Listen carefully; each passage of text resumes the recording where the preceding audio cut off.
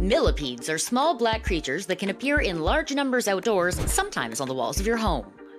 These arthropods are driven by warm temperatures, and they thrive in damp environments where they can feed on decaying plant material.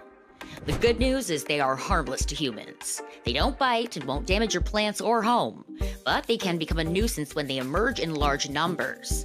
They are usually seen during mass migrations twice per year, once in the spring and once in the fall. They can live for 2 to 5 years, and if they find a comfortable environment to ride out the winter, they can survive the colder months.